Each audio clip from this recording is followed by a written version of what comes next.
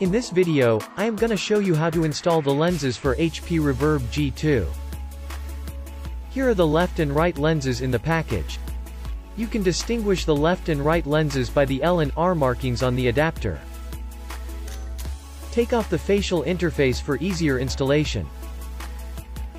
Slide the left and right adapters onto the headset.